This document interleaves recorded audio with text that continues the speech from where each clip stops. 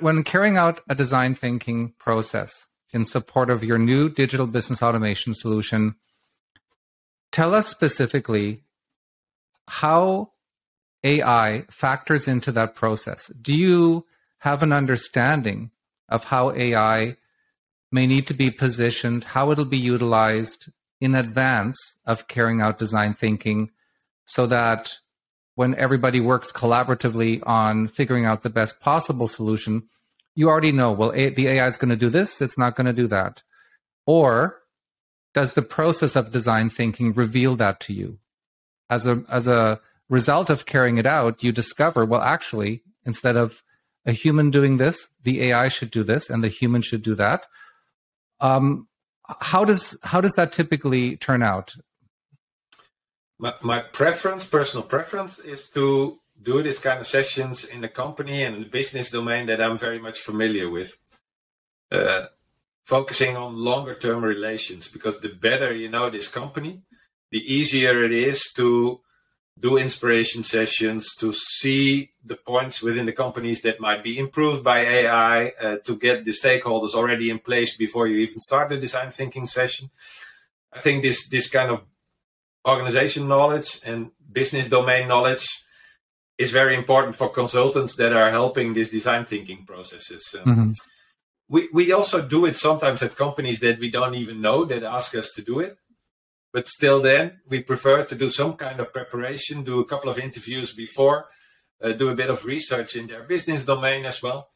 And we can still do this first phase of design thinking, like inspiration sessions, explain a bit what AI can do, show examples, do a common brainstorm of possibilities for their own company. It's kind of first draft of a proper design thinking process, you might say.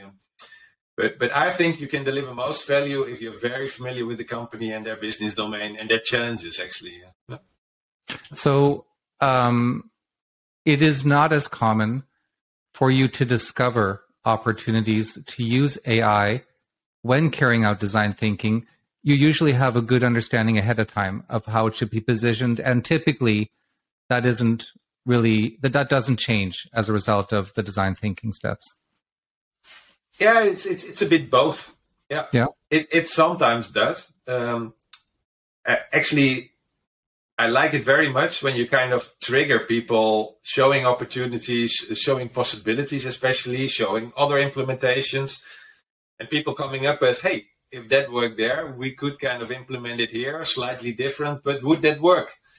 Could we create something like that? Yeah, that is great. Yeah. No, yeah, because I'm curious about what we discussed before, the why. If an organization comes to you, if you ask the organization, why do you want to adopt AI? And they say, we don't know, please tell us. And if design thinking doesn't, if the purpose of design thinking is not to reveal that, the upfront research reveals that, is there a process for the upfront research in order to figure that out? If you, as a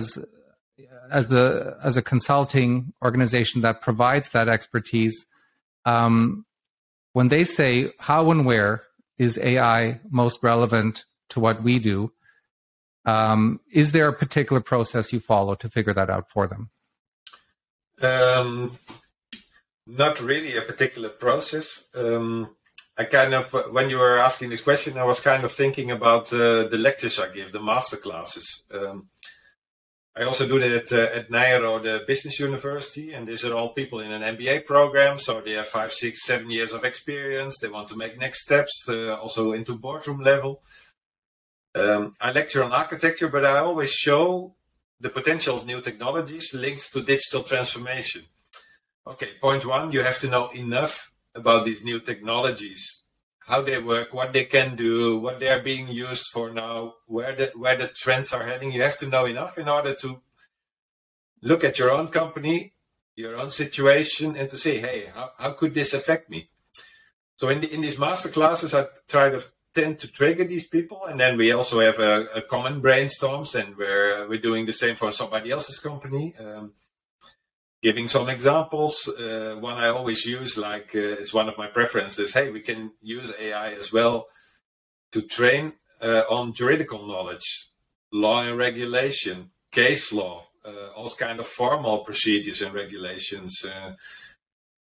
Just look at the present economy. How many people are kind of working in a job that provides juridical advice?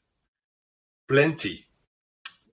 I'm very, very sure that in 10 years from now, AI will have it is already quite good actually, but will be so powerful that all this juridical knowledge will be inside and will be being used also by non-juridical people, normal civilians, normal companies. Okay, if that would be a trend, what would happen to your company?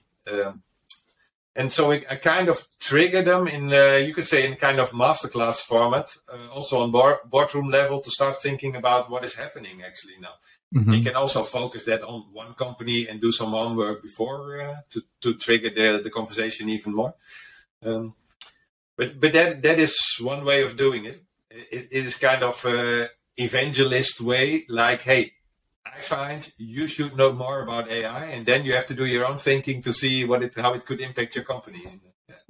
Yeah, I agree with you. That's one thing that organizations need to do, which is improve their own internal understanding and knowledge of this, not only rely on outside guidance, because, as you said, the business communities worldwide are moving more and more toward this as a core part, something they will depend on. So it'll become more and more common knowledge, and you don't want to be left behind in that regard. As much as, you know, the advent of other milestones in the past are common now, this will become, you know, just as common.